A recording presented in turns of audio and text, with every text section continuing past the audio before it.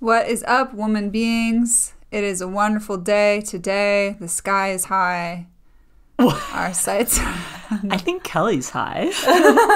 I might be feeling very tired today. But we're going to talk about one of my favorite things, which is film. And as you all know, the Oscars are coming up, and one of the films that is nominated for Best Picture, among other things, is Promising Young Woman. And this film is directed by a female. It's got an amazing message, albeit a little twisted. And we want to talk about it with you. So let's watch it and dive in. Welcome to the Woman Being Podcast community, where we explore thoughts and opinions. And have the freedom to change our minds. Without expectation or judgment, we will hold a safe space and support each other as we navigate together in the form of feminine. Okay, so Promising Young Woman, directed by Emerald Fennell, or Fennell, do we know? I think it's Fennell that I've heard. Okay, she is known for her role as Camilla Parker Bowles in The Crown. So if you watch The Crown, you're probably a fan because she's great. So she wrote and directed this film. It's pretty impressive. Mm-hmm. And it's by the way, spoilers. If you have not watched this film, either be prepared to have it spoiled or go watch it first and then listen. Yeah. It is about a woman whose friend was raped, and it's a revenge film where she goes and preys on mean men. What would be the word? Like predators. Men that are, She preys on predators by pretending that she's drunk and incapacitated. And this is the friend of the girl who was raped, not the girl who was raped. Yeah. And pretending that she's incapacitated, not bringing these boys home, but these boys nicely come up and offer her a ride home and then end up taking her to her apartment and try to have sex with her. To their apartment and try to have sex with her without consent. And then she, wakes up and goes, "What are you doing?" and teaches them a little lesson. So it's kind of filmed as if it's like a thriller, and there are some cases where you're not sure if she's killing these people or not. Mm-hmm. Spoilers, she's not. So that's just, we can get that out of the way right now. There's lots of cool imagery and illusion to her killing them, though. Yeah. Yes. Yeah. And you don't really know for a while. Exactly. Mm-hmm. Yeah. And there's a lot of that was interesting. Mm-hmm. I don't know what just happened. They throw some hints at you. They divert you in different directions. So it's fun. Yeah. So throughout the film, she is, first of all, a very depressed, lifeless person. She has devoted her entire life to terrorizing the patriarchy and bringing it down one by one.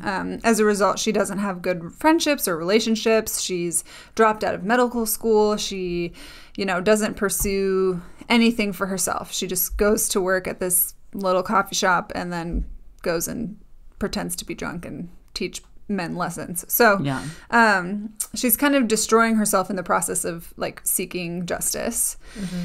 And she meets a young man from med school who is played by Bo Burnham, and he comes and kind of tries to ask her out. She says no, and then he makes a rude comment. I forget what it is.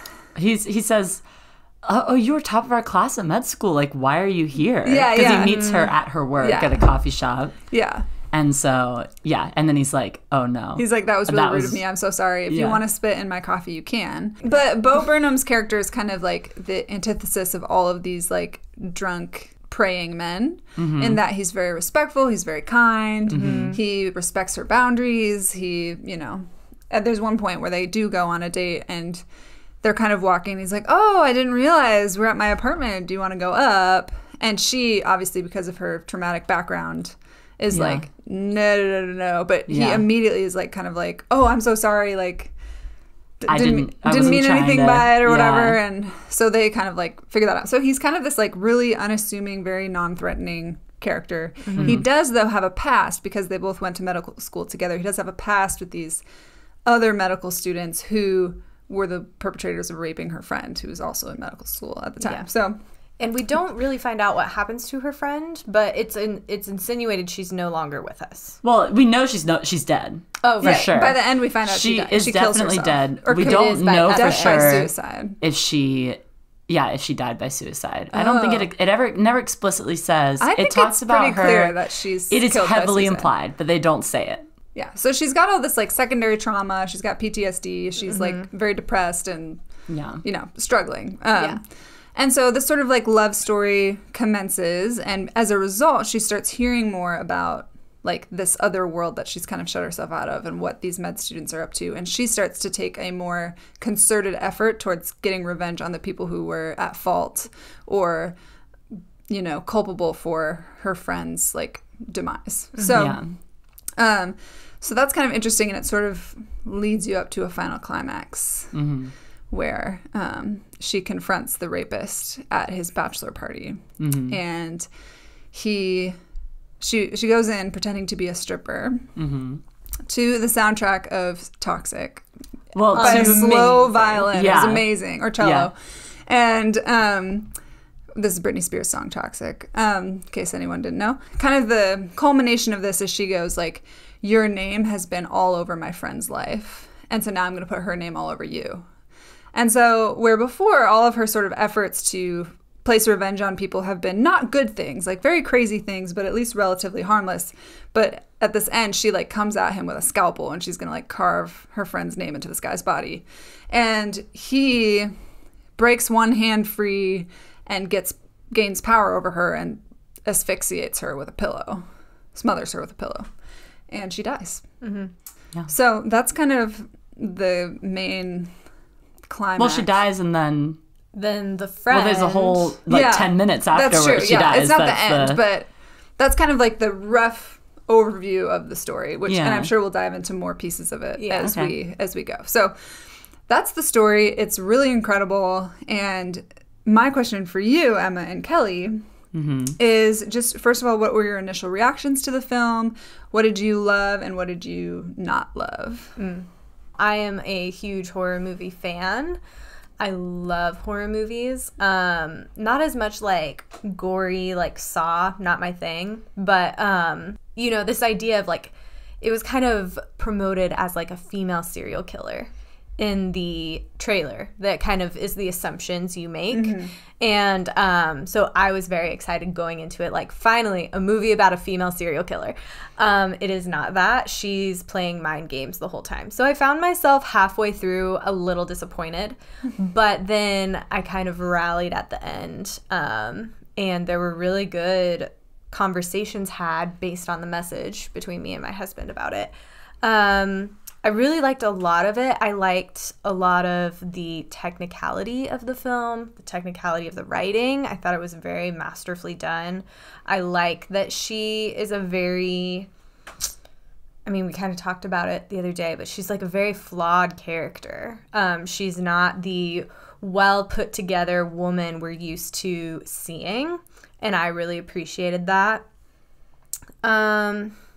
Some of the scenes felt a little disjointed, like there wasn't a clear vibe, if you will, throughout, like that was consistent throughout the film, but there was lots I really liked about it, and overall I think it was a really, really good movie with a really good message, especially about how, as society, for some reason, we try to protect men, and we think men, like, didn't have another option or it wasn't their fault, which we see a lot at the end. The way I forget his name, the guy that kills Cassie, Al Monroe. Yeah. And then his friend is coming to comfort him, Joe, played by Max Greenfield, aka Schmidt from New Girl. he was funny. But like seeing their dialogue and how they comforted and consoled each other was like, oh, interesting. That was very intriguing to me. So yeah, so pretty much what like. happens is that this Al, he kills Cassie and then is just stuck with her in bed all night, like terrified. Because he's still handcuffed with one hand to the bed. And his friends are drugged. And his friends are drugged. So his friend comes out like probably late morning. He's like, oh, it was a great night. And, he's like she's dead. Like, she's so dead. And he's like, nah, you're kidding. I don't believe you. And then eventually figures out that, oh, crap, like, she is dead. And his immediate response is like, it's not your fault.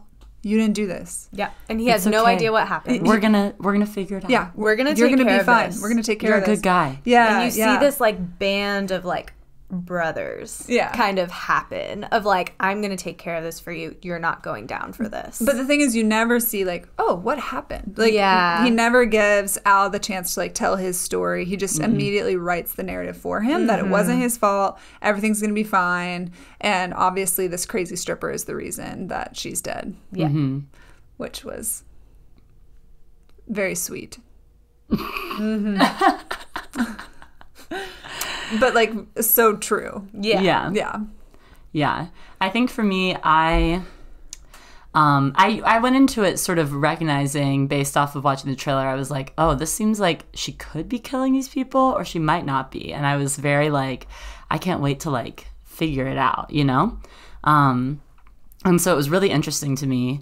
And I would bill this as like a dark comedy thriller, basically, is what it is. And so it's not like a full-blown horror movie or anything at all, but it's really a very original take, I think, on this discussion of sexual assault and violence against women. And it's interesting because I was really enthralled the whole time. There wasn't a moment where I was really bored, except for probably the last 10 minutes after Cassie dies. You're kind of like, okay, well, our main character is gone. And I think that was really brave of them, I think that was brave of Emerald Fennell to, like, choose to get rid of the person who's been driving this plot the entire time and to have, like, a full 10 minutes of the movie just be without her. I think that was really an interesting choice of hers, and that was a brave choice. And I think that you see a big distinction in the way that the sort of vibe of the movie looks.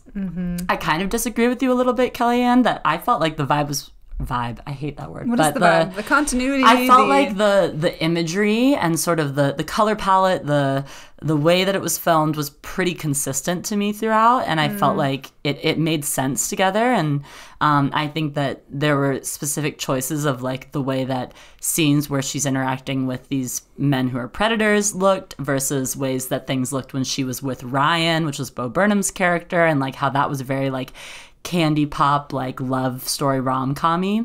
And then also the way that the film looked and those last 10 minutes after she's gone, there's a lot, like the color is sort of gone and there's a lot of sort of desaturated, and it's a much different feeling for that last 10 minutes of the film. But that was probably the least like interesting part of it to me, was that last bit. But it was fascinating to me because as I was watching it, I watched it with my mom and her fiance, and we were watching it, and maybe like 30 minutes into the film, we took a break because my mom needed to like smoke, and we like needed to go to the bathroom and stuff. And my mom's fiance is like freaking out watching this movie. He is feeling so like on edge. And I feel like the like thriller aspect of it is affecting him way more than it was affecting me. And my mom were like, LOL, why are you laughing? Like, this is great. And, or why not, why are you laughing? Why are you freaking out? And we're laughing at him. And I feel like this is something that might feel more sort of like a nerve-wracking film to a man, because it is something that is sort of like a man's biggest fear. I think they actually say that in the movie, that this is a man's worst fear. And then I think Cassie, Carey Mulligan, I don't know why I couldn't think of her last name. Carey Mulligan's character, she says, well, what do you think a woman's worst fear is? And it's heavily implied. Obviously, she's referencing to sexual assault and rape and being violated in that way by a man. And so that was really interesting to me, too, to be watching it with a man and see his reaction versus myself and my mother's reactions. As this is something that women have talked about so much, I feel like, for centuries. And it's something that women are so aware of, whereas men are kind of able to sort of shove it to the back of their minds and not really think about it, and kind of just carry on because they don't have to live with a constant threat.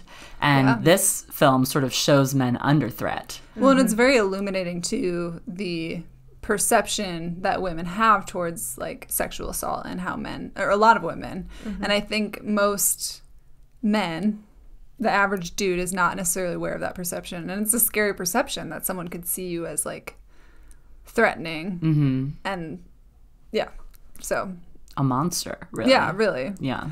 And I'm sure a lot of men will have issues with watching it, but with an open mind. It's interesting, though, because I don't think that it was a man-hater film. No. It did not feel like Emerald Fennell was trying to be like, well, all men just suck, and they're the worst. I think that every single character is flawed in the movie. Yes. Men and women, except maybe like Laverne Cox, which is Cassie's boss in the film. Friend. Yes, and friend. But pretty much every character you see, her old friend Madison is truly very flawed. Cassie's very flawed. Ryan is flawed. Al Monroe is flawed. Joe, everybody. And I think that it was more looking at the gray of it, of, okay, like these people are like nice guys, quote unquote. They're quote unquote good people. I don't think they really show a man who's like truly like evil malicious, through and through. Yeah. I think that it's looking at the tension of like how insidious this mindset of sexual assault being okay is, and then also how normalized it's become. And I think that over the past 5 to 10 years, our society's been trying to break that down, but it's still an issue. Totally. Yeah. I definitely felt like the film was a big like F you to the male gaze. In a lot of ways, it had a lot of nods to things that it was making fun of. If you guys have seen our episode on feminist film theory, great. If you haven't, give it a watch, because that will illuminate some of these things that I'm talking about. Or a listen, yeah. My favorite thing about the film, and the thing that hooked me at the very beginning, was this like opening scene where it just has this like roaming camera close up on men's crotches as they're dancing in a club, like in khakis. Yeah, in khakis. Like they're just regular old like dads, 30 to 40-year-old men, like dad bod type of situation, and it just like this camera is just like in there. And if it was women, we would see it a lot differently. We'd see it as something sexy, something to be desired. But because it's men, there's sort of this like shock factor, and it's really funny. But it's kind of like, yeah, this is what your camera does to us all the time. Yeah. Which I just found like really funny. Because it was kind of like, oh, this is what this is about. Like, there's no secrets here. Like, we're going against the patriarchy. Yep. But yeah, I thought it was really brilliant. There's tons of like great little twists where you think something's going to go one way and it goes another, where you think someone's going to be seriously harmed and then they're not. And it's believable too, because Cassie, Carey Mulligan's character, is so like off her rocker, or so like unpredictable. You really don't necessarily know what she's going to do, and or what's going to happen to her. Yeah. And so, like, for example, the first morning after she takes a guy home, or a guy takes her home, I should say, he's kind of like laying on top of her in his bedroom, and she's like, what are you doing? She's acting drunk. He's like, oh, don't worry about it. And he's like starting to go down on her and like take off her clothes, and she's like, what are you doing? And then she sort of like opens her eyes and looks up at the camera, and she says his name, I forget what it is, and she's like sober suddenly. Yeah. And she goes, what are you doing? And then he like freaks out suddenly because she's sober. And so we don't necessarily know what happens. She kind of says something menacing, and then it cuts to her the next morning doing the quote-unquote walk of shame, and she's got, like, what looks like blood running down her leg, and then the camera slowly pans up, and there's, like, we realize it's ketchup From a hot dog. from a hot dog. I've actually heard some people think it's a hamburger, and I've heard some people think it's a jelly donut. So it's some sort of... I thought it was too, but in interviews they said it was a hot dog. Okay. It is confirmed hot dog. Confirmed hot dog. So she's eating Which a is hot also dog. like a really funny thing because it's a very phallic thing that she's Right, eating as well. exactly. Yes. Yeah. So she's like, you think like, oh, she just killed him, but then it pans up and she's eating a hot dog. Yeah. Like walking on. But you're still like, she still might have killed him. Yeah, exactly. it's You don't still know. possible. You don't Yeah. know. And so things like that were very fun. And then toward like throughout the film, you discover like, oh, she's not actually murdering people. She's like teaching them a little lesson and Yeah. leaving. Yeah. What I like about that scene too is like she gets catcalled from across the street, and she stops and she just stares at these 3 construction workers that are like catcalling her, and she just like stares at them, Yeah. and then it makes them uncomfortable. They get scared. and then they're like, "Fuck you!" Yeah. Like it switches so quick, and then she just like walks off and keeps eating her hot dog, and Yeah. it's like that's kind of the echo of the film. Like guys are like, "Oh, you're desirable," and as soon as you like give them the attention or like show any resolve or power, then they're like, "Nope, not into that." Yeah. Yeah. It's interesting. Like going from, for example, blackout drunk to sober. And Yeah. being like, "What are And you suddenly doing?" these men are like freaked out. It's Yeah. like, oh, And it's like- you're more afraid of a sober woman than a drunk woman. Like, Yeah, and it's like, okay, so why does that scare you? You Yeah. know? Like why does me being sober all of a sudden scare you? If you're doing nothing wrong, Right. then it shouldn't matter. Yeah. Right? And most of these men are not willing to admit that they did do anything wrong. Like Right. they're Yeah. like, I just give me your ride I'm home. a nice Yeah. guy. Yeah. I'm a good guy. I thought we had a I was connection. worried about you. Yeah. Oh, that one guy. And I'm like, no, you tried to get her to do cocaine and then have sex with you. He literally forced cocaine into her mouth. Yeah. Oh, going back to the food though, one thing I noticed about her is that she's constantly eating throughout the film. Like she's got like a Twizzler in her mouth. She's eating candy. She's always eating. Has a sucker. Yeah. Something. And I don't know what that means necessarily, but how I interpreted it was like, hey, yeah, she's a woman and she eats. I By the also way. really like that they're kind of more sexy foods, Yeah. if you will, like the hot dog, the sucker, the Twizzler. She's playing with it in her mouth, and it's kind of like Drawing it's you to her also mouth. yeah, it's kind of like sensual, but also like I'm a human, Yeah. and I like that it's kind of both. Yeah. Because she's also like, I'm not interested in giving you what you want. Well, I just don't know if I see women eating very often in film. Yeah. And I think like part of it is just like, hey, unless it's like a salad. yeah, hey people, women eat. They have to eat to like feed their bodies. And this is, I don't know, that's how I took that. But I thought that was interesting, like an interesting little thing that they inserted there. Yeah. But yeah, anyways, loved a lot of things about it. Things I didn't like, it felt like, from a director's standpoint, she occasionally switched from like one format to like a Wes Anderson style Yes. shooting. Yes. Which I'm curious. I need to research this more because maybe there's like intention behind that. Maybe not. But it felt more like, oh, this looks cool. Let's just do this. As opposed to like it feeling like it had Yeah. like a purpose.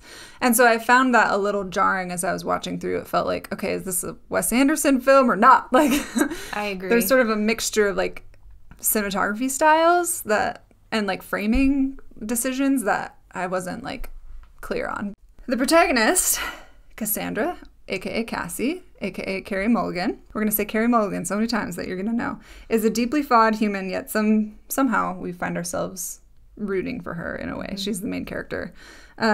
Did you guys have a hard time reconciling that? Did you enjoy the anti-hero story? Like, what were your thoughts there? For me, personally, as like a film consumer, I'm a big fan of like the anti-hero, and I really like having someone who's so sort of complex and who is flawed. And so for me, I didn't really have a hard time. I didn't feel like conflicted about liking her, you know? I liked her. And I think there were some times where I was like, I just wish that you would like, I want good for you, you know? Like I want this to be your relationship with Ryan to be good, and like I want you guys to fall in love and live happily ever after, and like I want you to feel like you're like, you know, living your life to the fullest and to be able to get that like mental health help that you need. And so I think I was rooting for her, but at the same time I think I was also like empathizing with her a lot and feeling like yes, like this is not maybe the way that I would have handled this, or like it's hard for me to even say that because I have not been in the situation she's in, but like I don't really like fault her that much, if that makes sense. I think that we see like revenge stories where men like run around and like kill a million people and like whatever, and just like it's fine. And so in this is more of a psychological revenge that she's taking on, and almost a more realistic revenge. I was more willing to like accept that, if that makes sense. Mm-hmm. Yeah. Yeah, I did not have any problem whatsoever rooting for her, actually. I mean, I was ready to root for her. Well, you wanted her to kill them all. I wanted her to kill him. But I actually appreciated that ended, even though at first I was a little disappointed. I actually ended up appreciating that because that feels like if she was killing them, that would feel like a male story just played by a female character versus like a female story being played by a female character. Yeah. And in a way, it's smarter because nothing can be traced to her.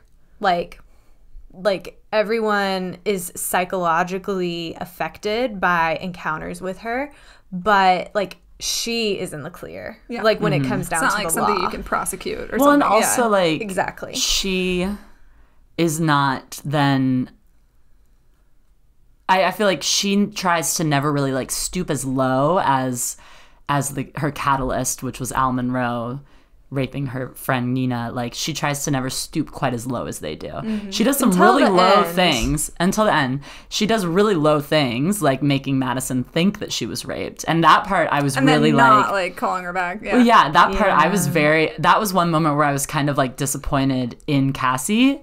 When we didn't know for sure if she was raped or not, I was like, if she just had someone rape Madison, that is just like a whole new level of low. Mm-hmm. Well, and to illuminate that scene too, as she's getting day drunk and more day drunk, she starts asking her about the situation and like what she thought about it. And this is where Madison starts going, oh, well, it was so long ago. I mean, you know, you can't blame them for things that happened in, you know, school. And like she was, you know, had a reputation for getting drunk and things like that. And so Madison refuses to like acknowledge that what happened to Nina was wrong, or undeserved, you could say.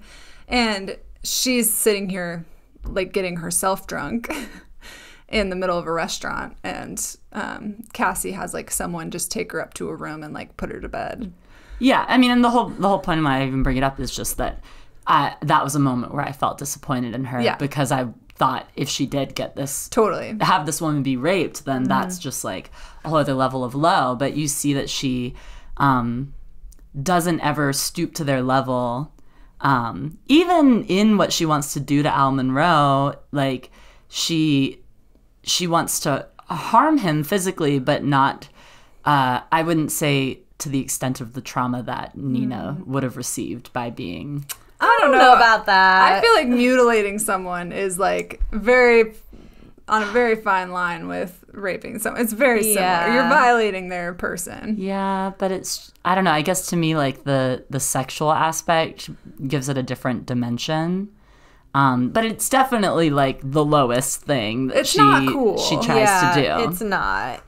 But yeah, I can't say that I found myself disappointed in her, actually. Well, I wasn't, once we knew that it wasn't a rape, I was like, I would have been if she had. Yeah. It's still really messed up, though. But it is twisted. I mean, it's messed up, but I'm like, that's kind of the name of this game a little bit. Yeah. I'm like, oh, you're messing with the people that didn't come to your friend's defense or were perpetrators. And so, I don't know, I kind of liked it. A little bit. Yeah. A lot of it. I think part of me was kind of like, when she got a boyfriend, actually, because I was like, oh, this is what's gonna quote unquote make her better and heal her. But it and I'm like, doesn't. it doesn't, but like that, how we started moving that direction, how she started moving to be a more well, like, I don't know, like healthy person, if you will. How dare she? because a man came into her life, and I was like, no, you should get healthy on your own for you, not because you now have a partner. Right. And so I found myself frustrated with that, and I mean that came full circle, but I was just like, part of me was just like, bleh. Yeah. So, but overall, I wasn't disappointed actually once, until she threatened Al with a knife, and I'm like, yeah, and part of me is like, no, he shouldn't have killed her, but I'm also like, she threatened him, like, with a knife, and that, at some level, he did need to defend himself. Yeah. Should she have been killed? No. But should she have brought a knife to threaten him with? Also no. Yeah.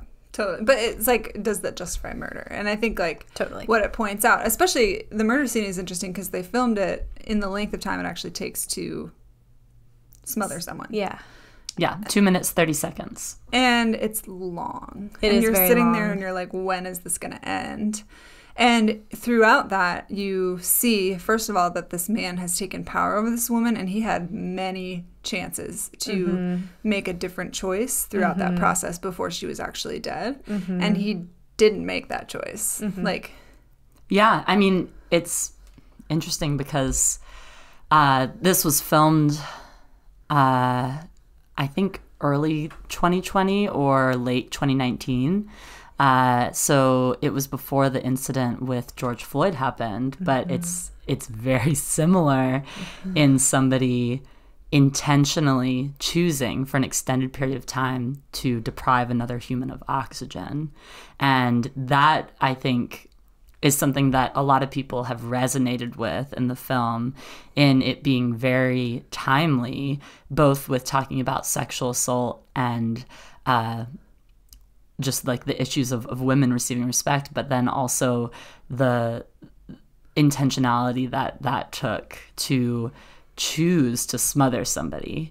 And so that was like a very visceral moment for me, and I'm sure for many people watching it in light of everything that happened in 2020.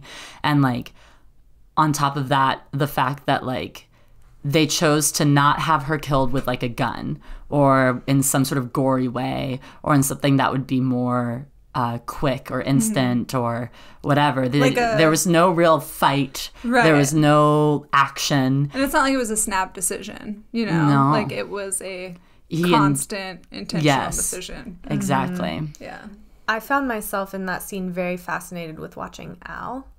Because at first you see him, like, he is being threatened with a knife. He is fearing for his life, clearly. He snaps. And you see this, like, animalistic almost fight to live. But then as that scene slowly goes on, you see that fade away. And it turns almost into, like, annoyance. Like, he is, like, inconvenienced. And, like, it's, like, a job that he's, like, that he feels like he has to finish for some reason. And that's what was very intriguing for me as well, to watch his experience, because, and like how he chose to act that out. And that was also very interesting. Yeah. Yeah, for sure. I mean, you even see like as Cassie's body becomes less and less, she loses energy as she's being deprived of oxygen, as she's struggled for so long, and she starts, instead of thrashing, she just sort of starts to just like move her hands and slowly move her legs, and you see Al just sort of swat her away, and he's just like, stop moving, stop, you just stop moving. And it's almost like this like mantra that he starts to take on of like, stop, just stop moving, and he just wants her to stop moving. But that, her stopping moving, I feel like that's almost him detaching himself from this thought that he's killing somebody. He's like, I just want her to stop moving. Yeah. And that's what he's telling himself over and over again. But he's killing her. Yeah. And that's what her stopping move, like, that's how she's going to stop. Ooh, that's good. Yeah. I definitely think, like, if anyone loves like a Joker film or, you know, things like that, like it's not hard to watch a movie like this and like understand and empathize with the main character, but also like understand that they are in need of a lot of help and that they're a danger potentially to society. Yeah. And it's a lot of things that Carrie does or Cassie does are like overall harmless, but like a lot of twisted stuff. Like you wouldn't like look at someone like that and be like, they have a bright future, you know, like you'd be like, this probably seems like it's going to eventually escalate to something worse. Yeah. But then like it culminates in this man who appears to have grown up. He doesn't want to participate in the crazy bachelorette stuff. He really seems to care about his fiance. He's turned into a good guy. Yeah. Seemingly. And then it's almost like that capacity that he had to overpower someone in rape is not gone. And it comes out when he feels like his future is threatened. Yeah. Well, and that's actually something, okay, two things in there. One thing is that I think that the only realistic conclusion here was for Cassie to die, to me, because she's literally putting herself in harm's way constantly. She is putting herself in situations where every weekend she is going out, pretending she's drunk, going home with random strangers who are drunk, who are literally drunk, and she may be sober, but that still doesn't negate the fact that she's with men who are stronger than her. She's with men who could get angry and violent. They may have weapons in their home. She is putting herself in a very dangerous situation every single week, multiple times a week, it seems. And so, like, the fact that she has gone as far as she has is almost kind of miraculous in a way, because these men could choose to rape her anyways. They could choose to kill her, to harm her. Like, there's so much that could go wrong, and it seems like she's sort of come out of it relatively unscathed. There was actually, I heard, a scene that they deleted where it shows her having a bruise on her wrist after one of those nights, and sort of showed a little bit of that risk that she's taking, that she could be getting hurt. Just having a bruise on her wrist really isn't too much to walk away with, but it's still kind of amazing that she doesn't.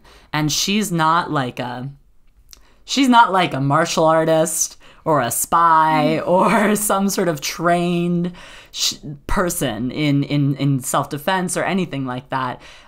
She is literally just a girl who has chosen to do these things, who's having somewhat of a mental break.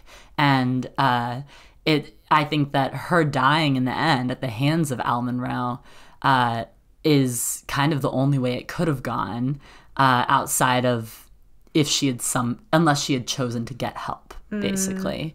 Because even though she was with Ryan and they were having this like rom-com moment and they were in love and all these things, it still didn't really change the actual like mental health things that she had going on. Because the second that things were brought back up, which Madison brought up later on when she gave Cassie a video of the incident where Nina was raped, and she saw that Ryan was a bystander in that, instantly her relationship with him is broken, and instantly she is back at this revenge plot that she's been going towards the entire movie.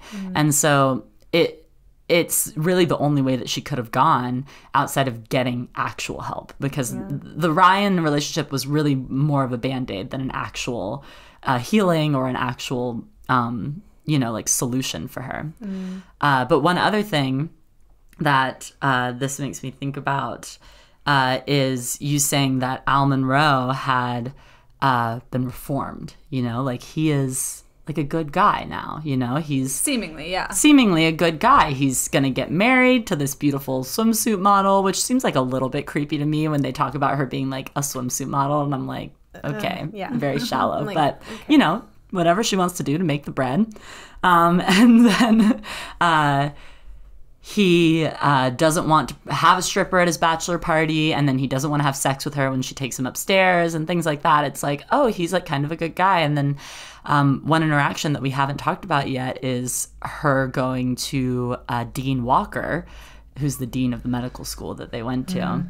And Dean Walker talks as well about how Al was such a great guy, and how Al spoke at their school recently, and how when Cassie starts to bring up the incident with Nina that Nina had reported to Dean Walker says, well, we wouldn't want to ruin this boy's future over this. Yeah. And she didn't. Mm-hmm. Well, his future is bright. And that's the interesting thing about this film, is that it sort of explores this theme of the nice guy, mm-hmm. Which we hear... for anyone that's not familiar, the nice guy is, you know, the guy that gets broken up with or gets friend zoned, and it's always the nice guy who bad mm-hmm. things happen to, right? So it's kind of like a self-pitying form of mind. And you sort of see this theme throughout the movie of these guys who have the appearance, like they're not necessarily like douchebags on the onset. They're kind of nerds. Some of them are sort of like, you know, they're not like the most handsome or like powerful men in society, you know? They're just mm-hmm. like nice guys who are like, ooh, this girl seems like she needs a ride home. Mm-hmm. And if something happens or blossoms from that, like, then great. Mm-hmm. And their inability, it seems, to reconcile with their problems when she confronts them is always sort of like, no, I'm a nice guy. So did you guys feel like these depictions were accurate, messagey? Did you enjoy that kind of dynamic? Yeah, I mean, I think there were aspects of that I enjoyed, especially like, oh, I'm just gonna help her, I'm gonna like get her a ride home, but then you don't take her home. You take her to your apartment, which is not a place that she asked to go. But also, part of me is like, oh man, there are actual like good guys out there. So I don't want that to be the only message. But I mean, this is a narrative that I feel like happens time and time again. And I'm like, man, I feel like that needs to be more of a conversation. Like, how many nice guys actually aren't that nice? And it's very quick to trust someone that is a nice guy, quote unquote. And it's like, oh, maybe like that nice guy doesn't deserve your trust yet. Mm-hmm. You know, that kind of narrative is interesting overall. And I especially like this concept of, you know, you might be like a nice guy, look like on the outside, but what do you do when no one's watching? Totally. And it's not like in reference to upstanding men, you know, It's in reference to the nice guy, in quotations, like the guy who always has a justification for his actions, and it was never, you know, intentional, and he's not responsible for anything, and like he's just a poor guy who's just really nice, and it's so hard for him. Just like a poor nice guy. It's hard to be a really nice white nice guy from a rich family that's been to med school, makes lots of money, and is gonna marry a supermodel. It's so hard, especially really hard. Especially when you rape someone, and that could potentially ruin your whole future. Everything. That's so hard. I was drunk. I didn't know what I was doing. Well, that's the thing is, these are arguments that are legitimately used in cases of rape 100% and of sexual assault in favor of the man, and then those same arguments are used to vilify the woman. Yes. And she was drunk. She put herself in that situation. Yes. So, I mean, you hear the second guy that Cassie goes home with in the movie, when she reveals that she's sober, he says, as an excuse, he's like, oh, well, I'm just like really high right now, because he's the one that's doing cocaine. And it's like, oh, but you thought that I was really drunk and you were getting me high. So, like, you're not culpable for that, but I'm somehow was able to consent. Yeah. And you see her literally, it's comedic to watch her literally not reciprocate anything to these men. She's sitting in the car with the first guy who she goes home with at the beginning of the movie. And it's actually interesting because he's standing in the bar with two of his friends. And those friends are both like checking her out and making comments about her. And he's kind of like, seems uninterested. No, just let her be. Yeah, he seems sort of like uninterested in her. And then he's like, okay, guys, like I'm just going to go make sure she's okay. And then he winds up being the one that tries to take her home and rape her.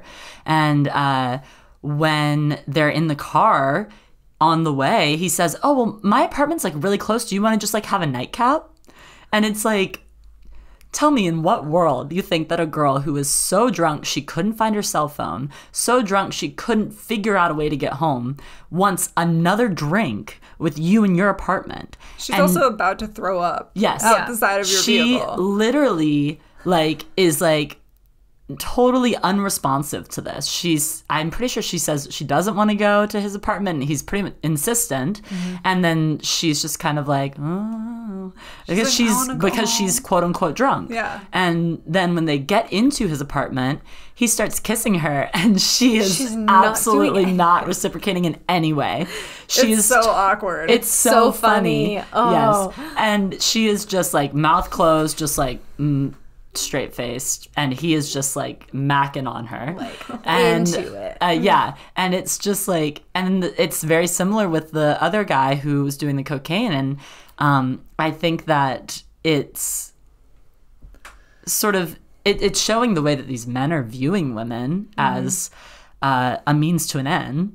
He doesn't care if she reciprocates. He doesn't care if she's into it. He doesn't care if she genuinely consents, because he's like an all-around good guy, and he's just, trying to, fulfill his need as a man. Yeah, he's just, they have a connection, and he's hoping to get lucky. That's all. Yeah. And so it's very interesting, and I think that, like I mentioned before, that this movie is really good at showing sort of how insidious this whole idea of consent and rape culture has been in our society, and how these men are able to just reason things away, and how they're also able to think of themselves as nice guys because they aren't maybe as bad as something else that they've seen, or because they they kept her from somebody who would have, really done something bad to her. Been really mean. And I think that part of why these guys are so, like, why do they choose to use this, like, nice guy trope is because it's showing that this is not just something that, like, these evil people are doing. And, like, these guys are your, like, quote unquote average Joes, and they're normal. And because of that, it's revealing to us as an audience that this is not something that just happens with, like, quote unquote crazy people. Like, this is a day to day. This is an average, Yeah. I think it also speaks to a little bit of, like, the helpless damsel that needs rescuing. As well as, like, the knight in shining armor. It's like, I'm gonna take care of you. I'm gonna rescue you. And get my reward. Yeah. And men, I feel like men in general really fall for that. Like, they're like, I need to feel important, so I'm gonna do something nice for this woman. And it's like, man, we've really told men that women can be a prize to be won, and that they need rescuing. And so it's easy for her to entrap men in a way. Not that she's like, I don't know if that word's accurate, but to describe what happened. But in a way, they kind of are just like suckers for this trick that she pulls on them, because they're like, oh, well, I'm going to rescue her. And she's like, gotcha. Like, she doesn't need rescuing. Well, and this is a little bit reading between the lines, too, but it's based a little bit on my own personal experience as well, is that the men who take her home are not men who are wildly successful and attractive and able to get any woman they want, right? These are men who, like, haven't been laid in a while. They're not necessarily the most handsome, guy. They probably find women that are as attractive as Cassie's character intimidating and someone way out of their league. And so it's almost like they see someone vulnerable and they like go for it because they're like, this might be my chance to get this like beautiful woman. Perfect 10 or whatever. But in a sense, she's preying on their vulnerabilities and insecurities and thinking that they can't do better than that in a way. And so, like, their weakness is, like, very clear. And again, that's reading between the lines, but in a lot of ways, like, these nice guys are guys who, they're not the homecoming kings of the world, but because they, aren't bullies, they think that they've fallen into this category of, like, a good person. Yeah. But they are blind to their own decision-making. Yeah. They're somehow exempt from the not okayness of their actions. Yeah, and I think, unfortunately, Ryan's character really, like, seals the deal on the nice guy trope. Oh, yeah. Where throughout the whole film, he's so respectful and kind and unassuming and, like, not overpowering in any way. He's, like, very gentle. And when she reveals to him that she has this video, and she's obviously very upset, may not have been as upset with him if it hadn't been something so personal to her. But because this has like been her life's work, essentially getting back at people who are culpable in this situation, like she does not have the capacity to be with him anymore. Honestly, I don't think that they had a chance after that happened. Whether or not they should have, I don't know. Morality is not black and white, but his response is the part that I think makes him a villain, not necessarily the fact that he was at a party in his college years. Like, it's his denial and trying to, like, sort of make it work. And then, like, he sort of lashes out at her at the end. And when she, like, says, either you give me the address to Al's bachelor party or I'm going to, like, release this video.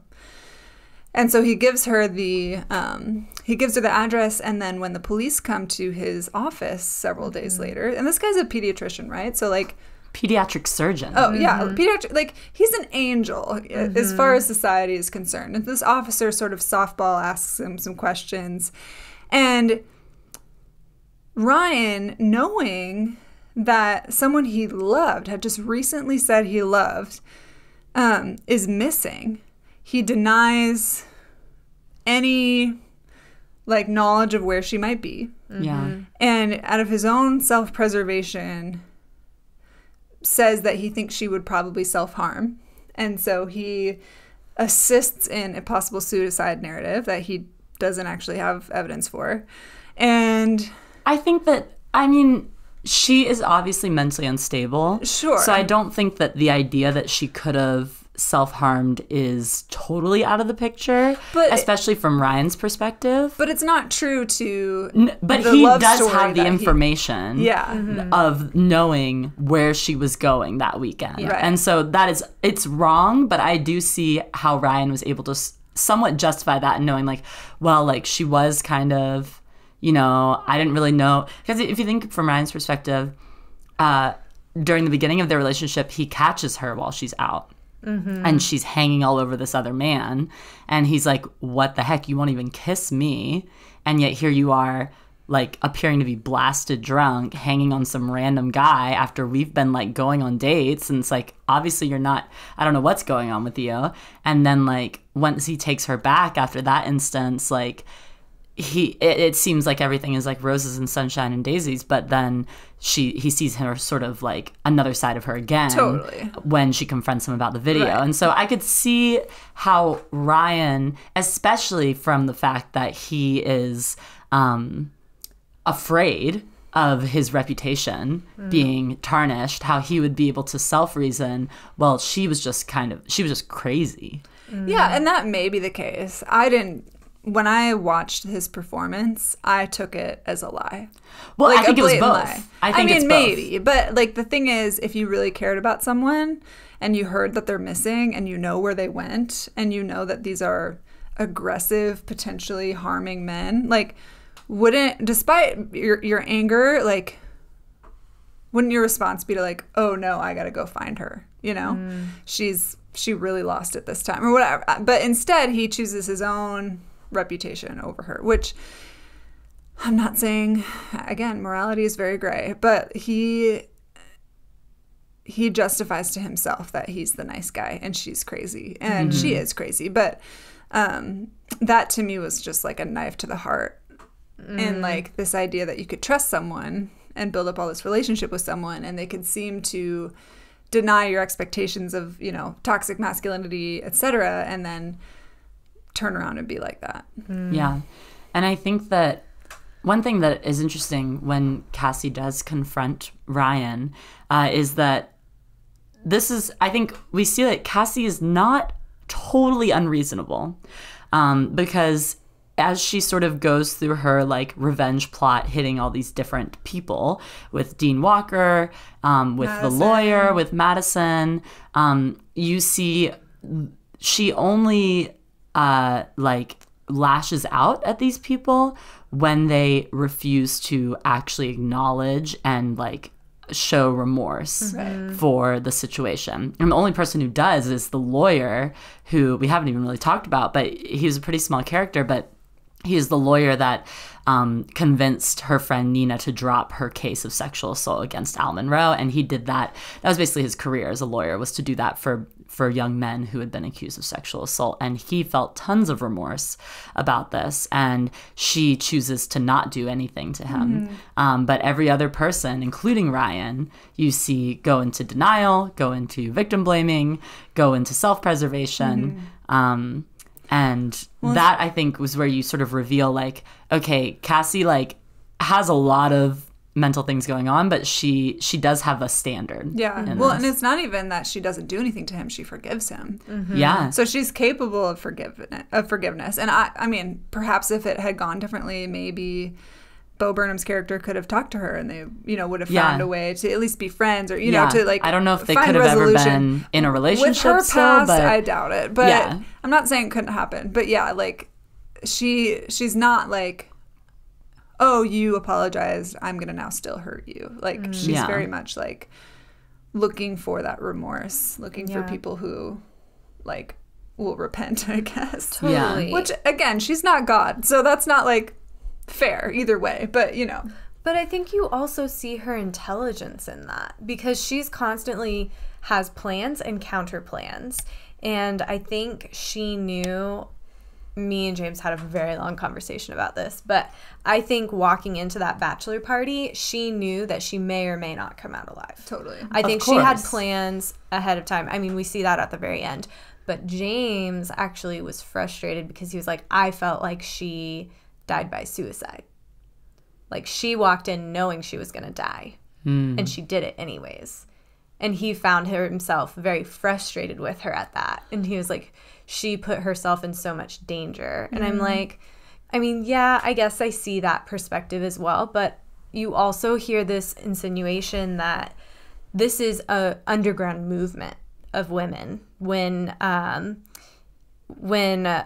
Bo Burnham's character finds her walking out of a club with a man, and they get into this verbal thing, and she tells this man, oh, I didn't get you, but there are other women doing this, and if I didn't get you, one of them will. Oh, I took that to be like a lie. I took that to be an empty threat. She was trying to like scare him from ever doing it I took her 100% seriously. That's interesting. I mean, she could have been. That's very possible, yeah. Yeah, I think I took it as a lie because we don't ever see her really interact with like other women who are doing the same thing as her, or like hinting at some sort of, I don't know, underground network of women who are just like scaring the bejesus out of these men. But I mean, it's possible for sure. Yeah. And I think I thought about that same sort of idea that James had of her sort of knowing that she's going to die that night. And obviously she has the counter plans, and the way that she winds up setting up Al Monroe to be arrested at his wedding at the end of the movie. And things, she has all these plans where she mails evidence to the lawyer and evidence to Laverne Cox's character and her boss. And so she obviously has the plans, but I think I wouldn't call it suicide. I think I would just I would call it willful self-endangerment. You know, like she is knowing full and well that this is an option and an outcome. And I think to an extent she saw it as the only way to actually get what she wanted was for her to be willing to sacrifice her own life, to say, I'm willing to die for the sake of my friend being brought to justice. That is how far I'm willing to go, because nobody else seems to care. Nobody gives a crap about Nina, and so I have to give everything. You know? Yeah. And there is actually a point in the film where she visits Nina's mom, who's played by Molly Shannon. And Nina's mom is like, what are you doing here? You have to let this go. Move on with your life. And she sort of like deletes her Facebook account so that she's not preying on this Al guy anymore. And she and Bo Burnham like start developing their romance. And actually there's a moment in the film where I'm like, is the director going to let her win? You know, is he going to let her, or she going to let Cassie's character move on with her life? And like, that's kind of the sweet justice of it. Although with this looming bachelor party, you know, like there's no way that but it's an Oscar film. So like people make twists like that sometimes. So part of me was like, ooh, like what if she truly did like let herself go and be free? But then Bo Burnham turns out to be a dick and that doesn't work out. So that's kind of a bummer. But all of this like kind of centers around these themes of like the nice guy and sexual assault and victim blaming. What would you guys argue the film's primary thesis is, and why? The primary thesis, because it has, you see all those themes you just mentioned. I think, though, for me, overall, the overarching theme is men think they can get away with things, and it's not okay. And this, like, unpacking of the nice guy, of victim blaming, I feel like it all kind of falls under this umbrella. And I feel like you see that because of how Cassie gives people the opportunity to say they were wrong. She gives people opportunities to make things right. And when they don't, she punishes them for it. And that's how I feel it all kind of sums up, personally.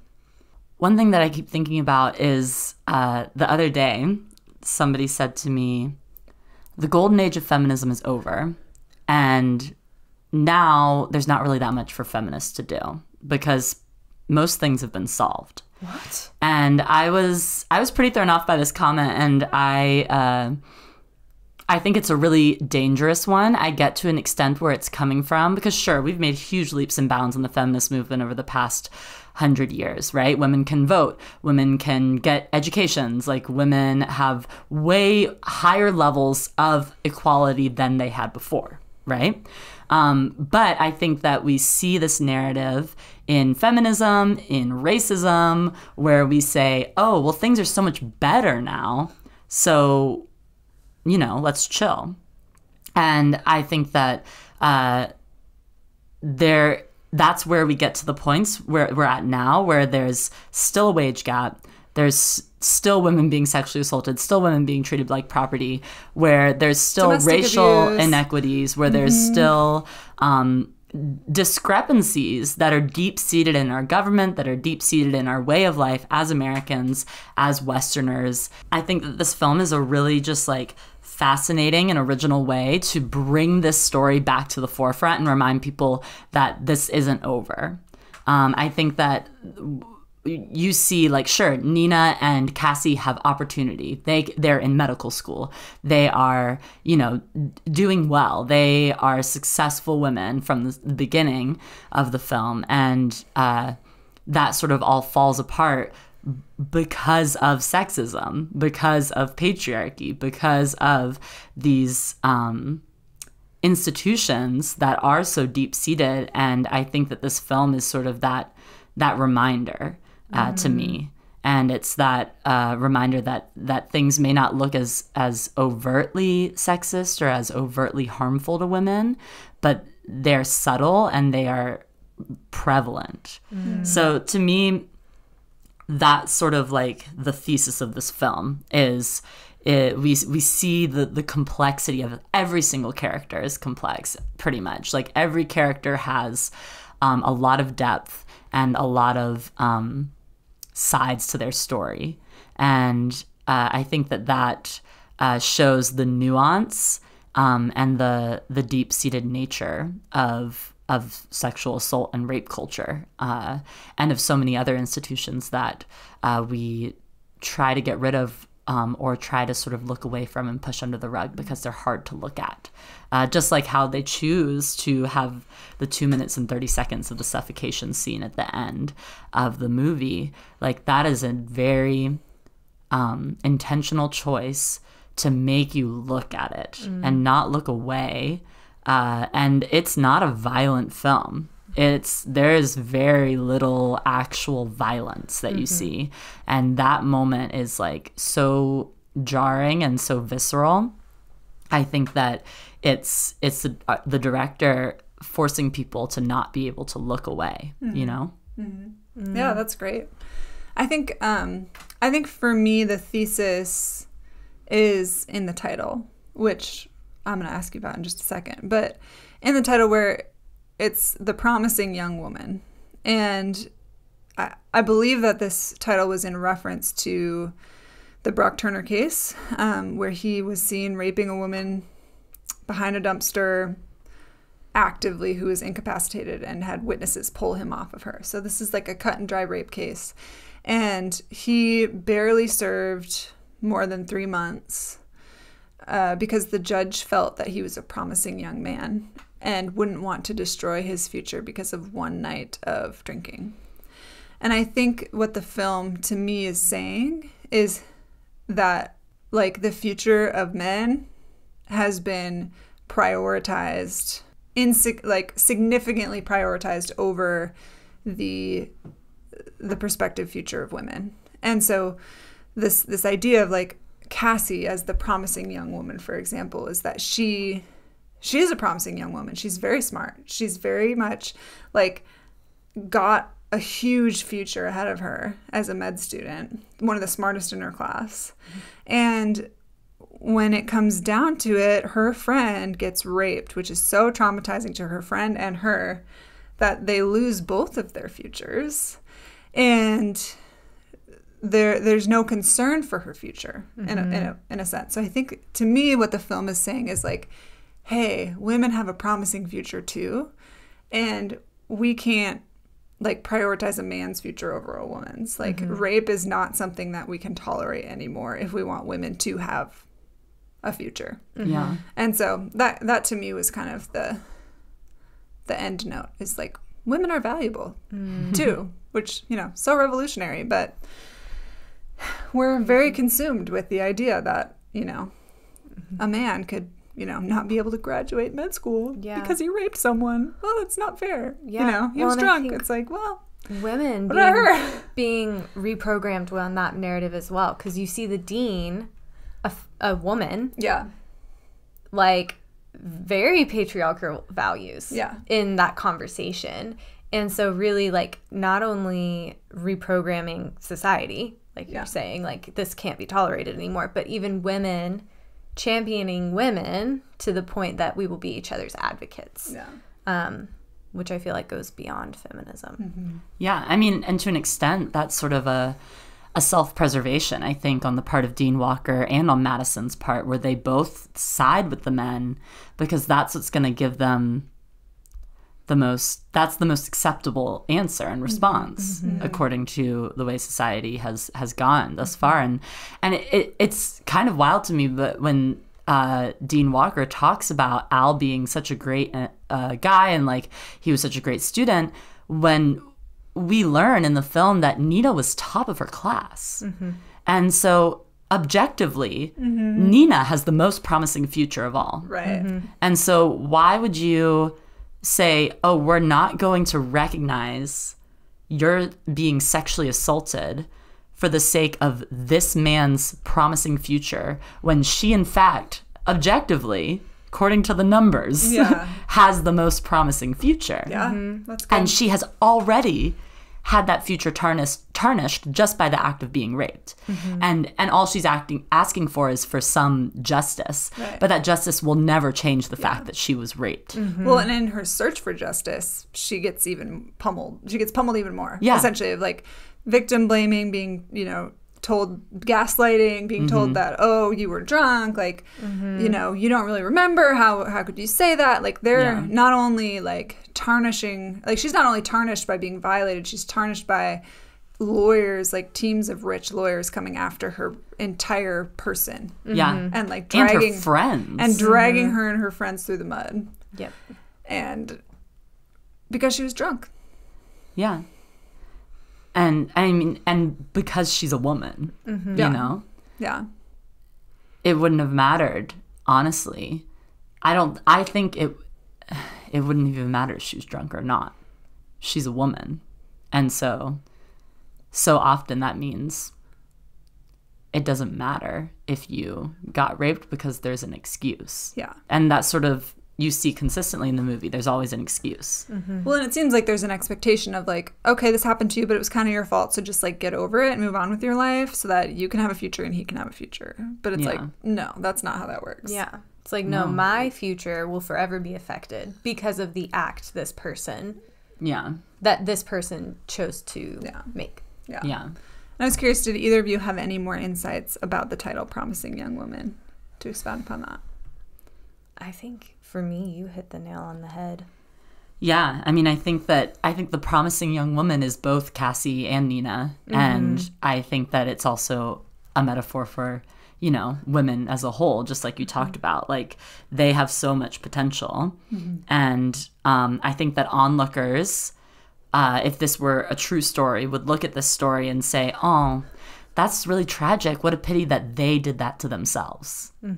Well, and Dr. Christine Blasey Ford is a perfect example of that because she came forward because she felt morally conflicted. She felt morally conflicted about someone stepping into such a prominent position of power in our government, and was like, this man has harmed me. And the narrative was, well, first of all, she got tons of media backlash for that. She, you know, her reputation was dragged through the mud, like people questioning her, gaslighting, etc. And the primary message is like, well, why would she do that to herself? Like, obviously she wants attention, or obviously like somehow this is like her decision to like bring harm upon herself, as opposed to like trying to step forward and be honest about something that happened with a prominent lawmaker, not lawmaker, but law upholder. Yeah. Like, that's a big deal. It really is. And I think what you said was very key. Her name was dragged through the mud. It was hers. Brett Kavanaugh's name was, oh, he was such a good guy, and he's such a good father and a good husband and a good Christian, and here we go again with the good guy. Yeah, like, he's a good guy. Obviously, this horrible person can only be horrible for trying to, you know, tarnish his reputation. And honestly, he's going to be just fine.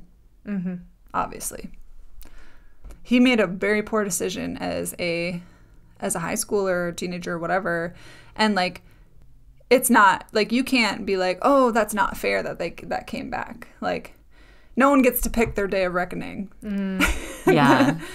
I think that's one of the things that's so fascinating about this film, is that they've chosen to show what would happen if someone chose to not move on.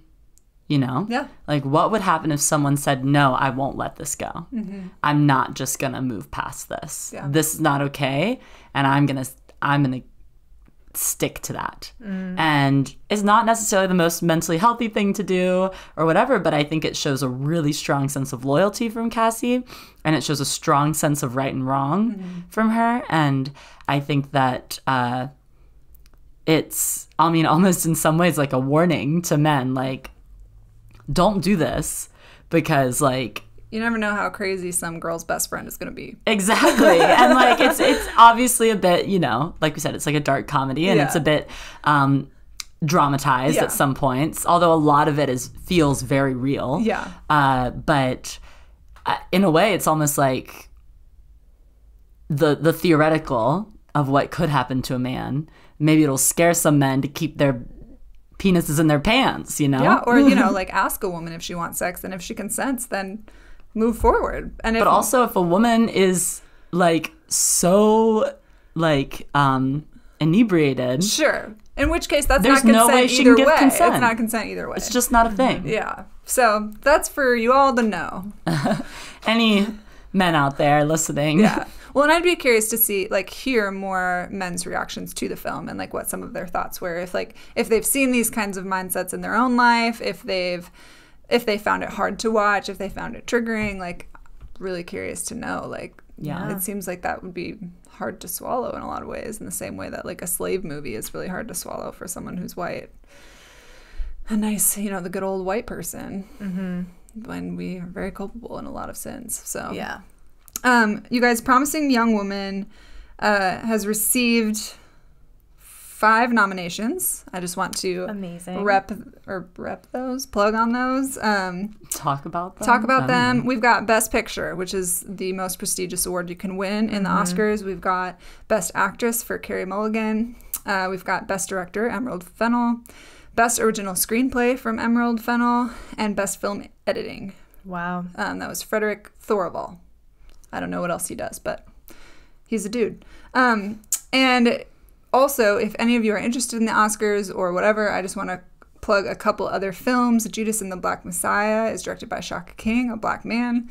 If he won, that would be incredible. Minari is a Korean film directed by Lee Isaac Chung, who is a Korean director.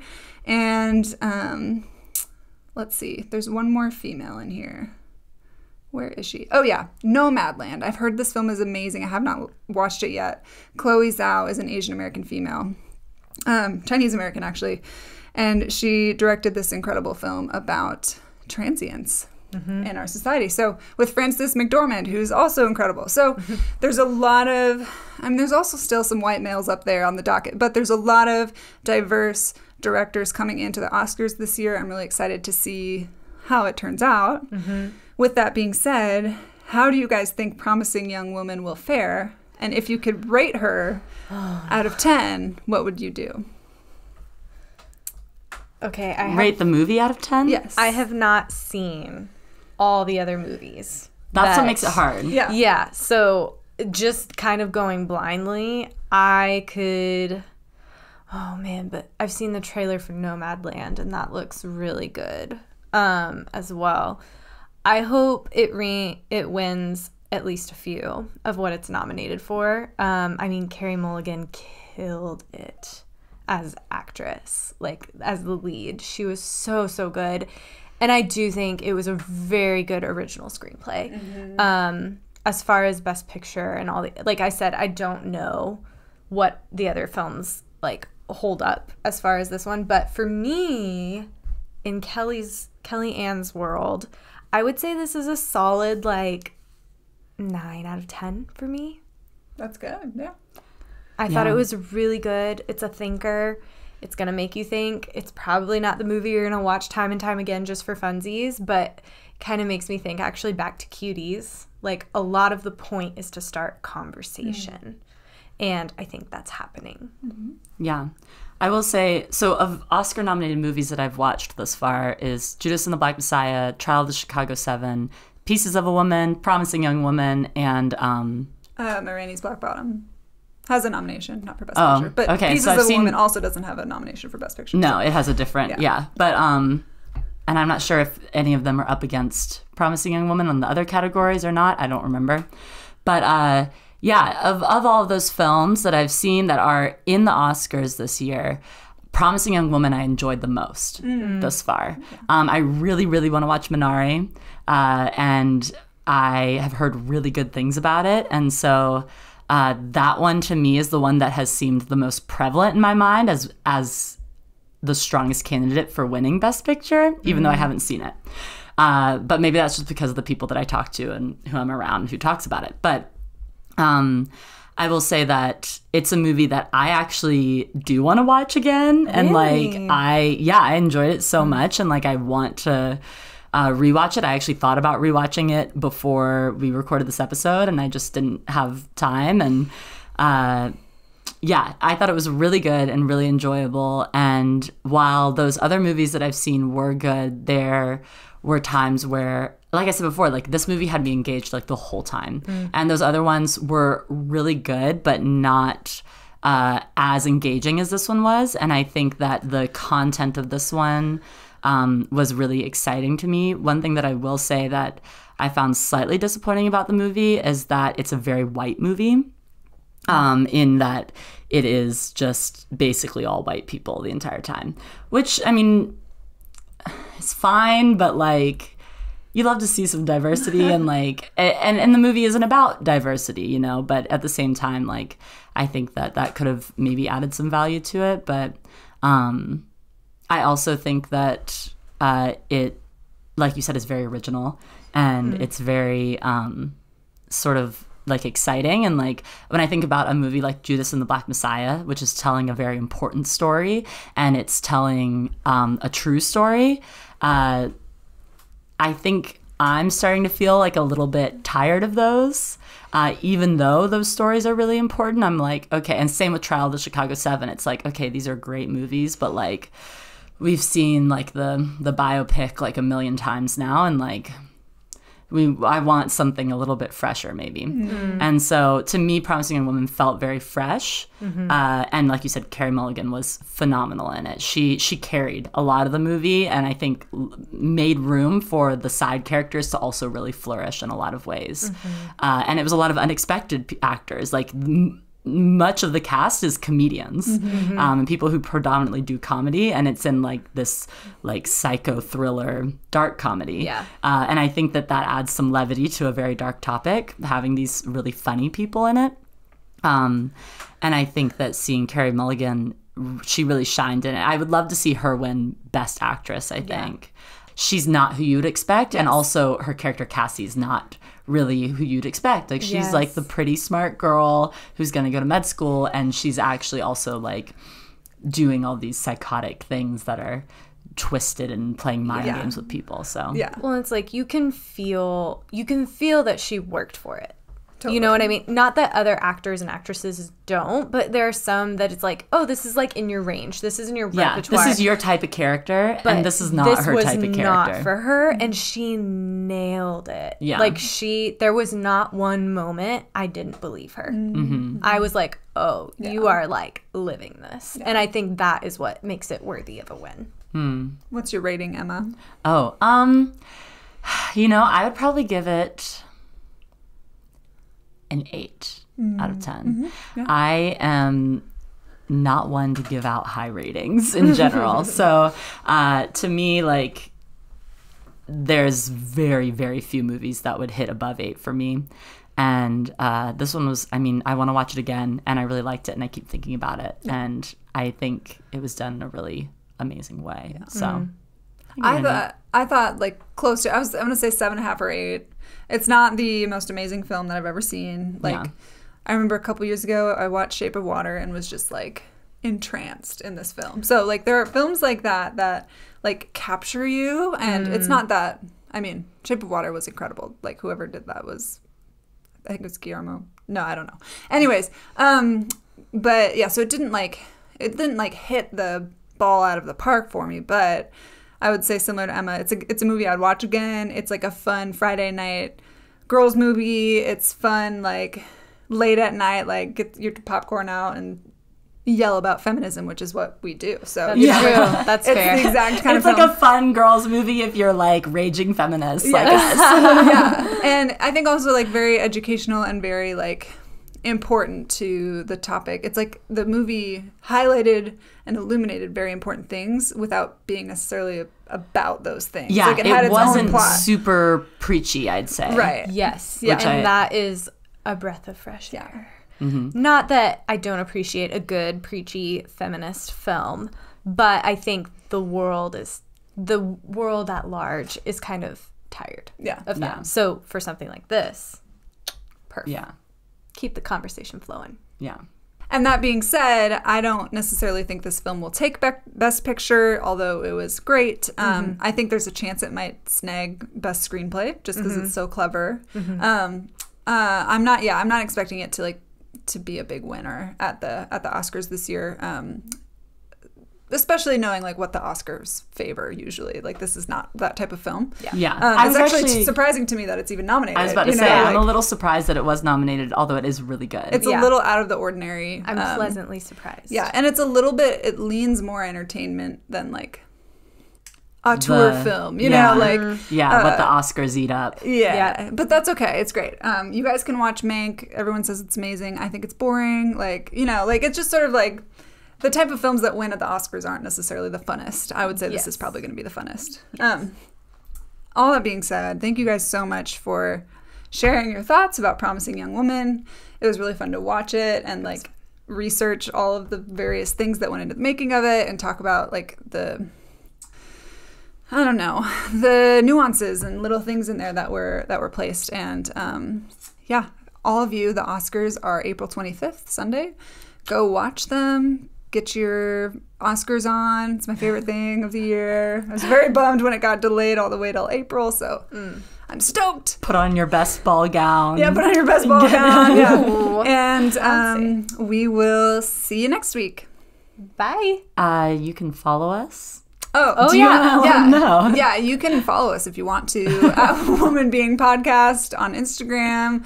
Our website is womanbeingcommunity.com. Please leave a review, like, subscribe, share, all of those things. I don't know if I missed them, but you know, like you get the drill. Save our posts. That's supposedly really helpful. Super helpful. Yeah. And post them to your story. Yeah. Tag your friends. Tag your mom. Tag your dog. Some great comments and stuff. So anyways, you know the drill. We love you lots. And now I will end with have a great week. Goodbye.